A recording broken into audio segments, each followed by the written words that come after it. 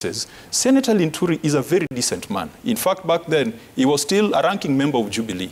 When he went to UDA, he starts dreaming of other people as Madoadoa. There is some indoctrination that happens when these people go into UDA. And I just want to pray for Havi, that he's not going to get into some cultish activities and cultish thinking. Because even this evening, you have challenged him.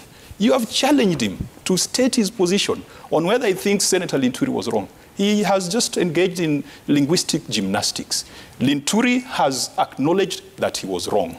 The Deputy President has acknowledged that Linturi was wrong.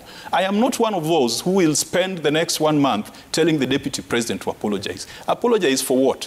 He seems to believe in the things that Linturi said. What we need to pray for is that his heart should be changed so that he is not a vengeful, divisive... What are you talking about?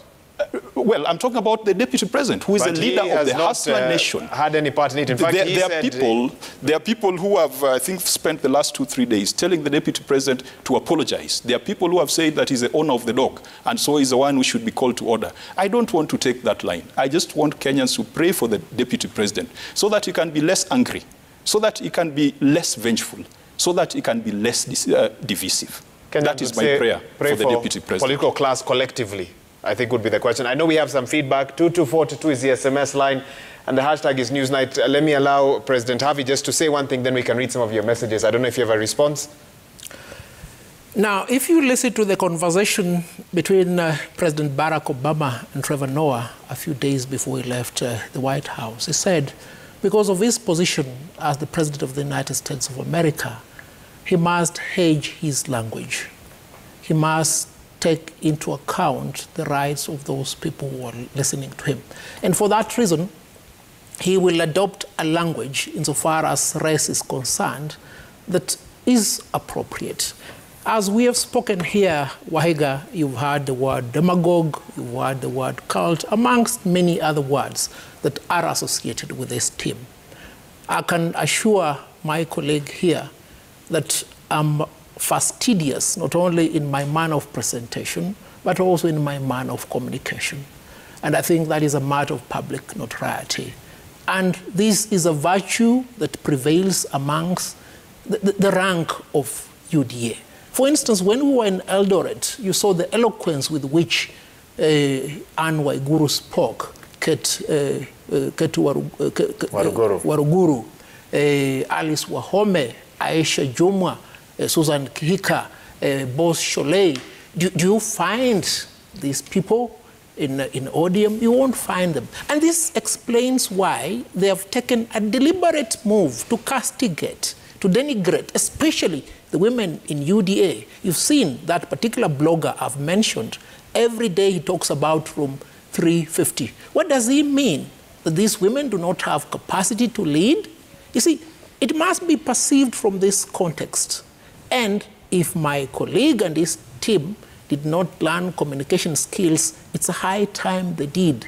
Because, as I've said, they are fanning a fire that ought not to be there. It's as simple as that. Let them concentrate on what agenda they have for the people of Kenya. Because they have none. If they had any, they will have responded chapter by verse to what about 150 of us said in Eldoret on that day. They have nothing in response. They can only cling on this narrative that they're spewing around. But because of my civility, I don't want to call it shenanigans. But in actual fact, these are shenanigans. Which makes me wonder, Mr. President, did you attend Saturday's rally in your capacity as an aspirant, the president of the LSK, a senior lawyer? Help clarify that. A few people have been asking that question. Wahiga, and many Kenyans must understand this. The leadership class we have in Kenya does not descend from heaven, come on earth, and get elected. It is in our midst, you understand. I should not be vilified or castigated for being a member of the UDA. It is my political right given under the Constitution. And I'm not the first one. Honorable Paul Kibugi Mwite was the chairman of the Law Society of Kenya and at the same time the vice president of Ford. You see, we're not inventing anything. So for those who are worried, you are now divided. 1 minute you're defending clans. The other minute, you're in UDA colors. Where are your priorities? I'm versatile and multifaceted. And if you are to check my track record insofar as what I do in court is concerned, excellent. If you are to check my track record insofar as my leadership is concerned, excellent.